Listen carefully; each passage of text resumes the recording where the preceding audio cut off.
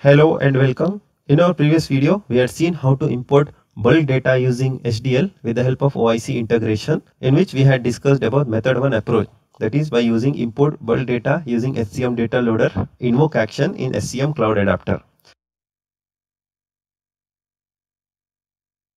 In this video, we are going to learn method 2, that is by uploading file to UCM, then running import load data service from HCM data loader. I have already discussed how the DAT file will look like, how to create the native schema, and I had also gone through this documentation on how to create the connection and use it in invoke for HDL.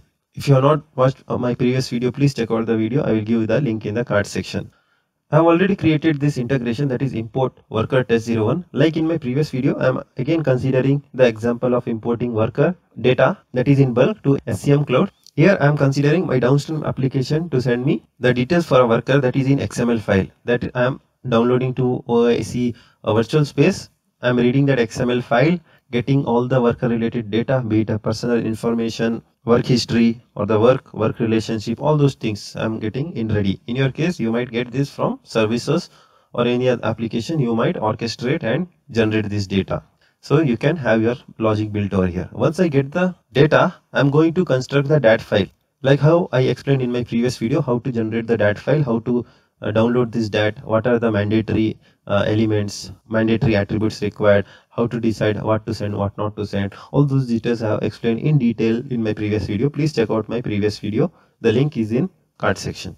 Once we generate that DAT file, we have to zip the file and we have to upload the file to UCM. Here we are making use of HCM Cloud Adapter. Let me open the wizard.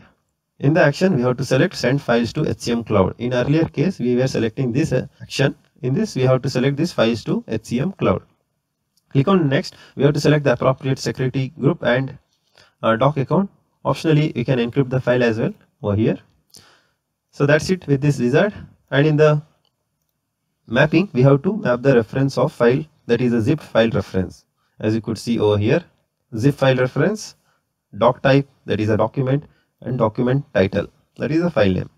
Once you have uploaded the file to UCM, optionally you could have this wait activity over here to wait for 1 minute or 30 seconds. So I'm not added because my HCM Cloud is working very fast. There is no delay in the request response. So once it has uploaded the file to UCM server, I'm running the import loaded job. Let me show you the wizard for this. Again, I'm making use of HCM Cloud Adapter over here. In the action, you have to select query, create, update, or delete information, and select this import and load data operation from HCM data loader service. And in mapping, we have to pass the document name what we got from UCM or the content ID. As you see in the response, we are getting doc name. In request, we are having a content ID. We have to map for that, and the parameter for more details you can refer the documentation. Okay, what and all parameters you can pass over here. I'm closing this.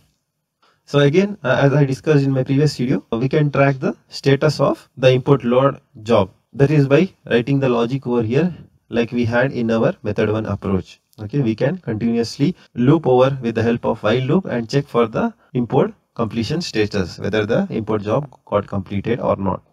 And based on the status, whether got error or success, we can take appropriate actions. Be it sending a notification to stakeholder that saying the job got successful, or updating the support team that something got errored out. So like this, we can import bulk data to HCM Cloud. Please like this video and subscribe our channel, and thank you for joining us in this video.